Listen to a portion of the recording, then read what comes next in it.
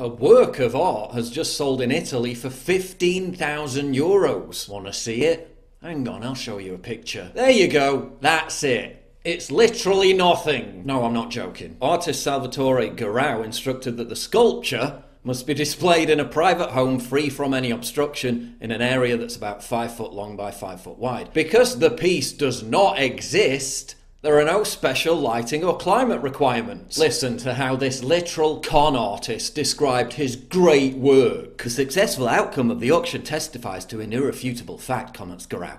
The void is nothing but a space full of energy, and even if we empty it and nothing remains according to Heisenberg's uncertainty principle that nothingness has a weight, it therefore has energy that condenses and transforms itself into particles. In short, in us. When I decide to exhibit an immaterial sculpture in a given space, that space will concentrate a certain quantity and density of thoughts in a precise point, creating a sculpture that from my title alone will take the most varied forms. After all, don't we give a shape to a god we have never seen? Bollocks! You know what that's called? Artistic obscurantism. Wrap it in flowery, pretentious, obscure language for two purposes. One, to intellectually intimidate people out of calling it out for what it is, by suggesting their lack of understanding is their fault for being uncultured or unsophisticated. And two, to inflate its value from literally nothing to disguise the fact that it's completely worthless. By suggesting it represents something transient, deep and meaningful, it doesn't. All it represents is this pompous twat smelling his own farts while taking whatever idiot shells out 15 grand for a monumental ride. And this isn't even the first time he's pulled this scam. Last month, Garau displayed another immaterial sculpture titled Buddha in Contemplation in the Piazza della Scala in Milan, near to the entrance of the Gallery d'Italia.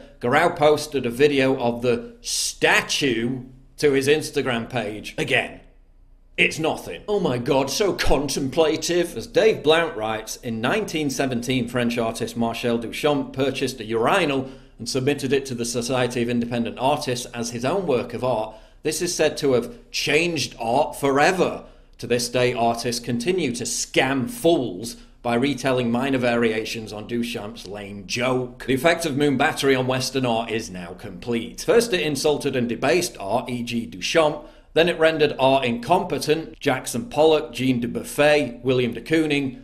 Now it has erased art altogether. It is likely to have a similar effect on every other aspect of civilization. How did our civilization go from this to this? How far have we fallen from the Sistine Chapel to this or this? One of which sold for $45 million and the other for $70 million. What does it say about the vacuousness of our times that 500 years after the jaw-dropping majesty of the David statue, our generation's David is a banana gaffer taped to a wall? Does Salvatore Garau have any self-awareness? Is him cashing in on literally nothing a genuine work of comedic performance art? According to Garau, his art represents a perfect metaphor of our days. Couldn't have put it better myself.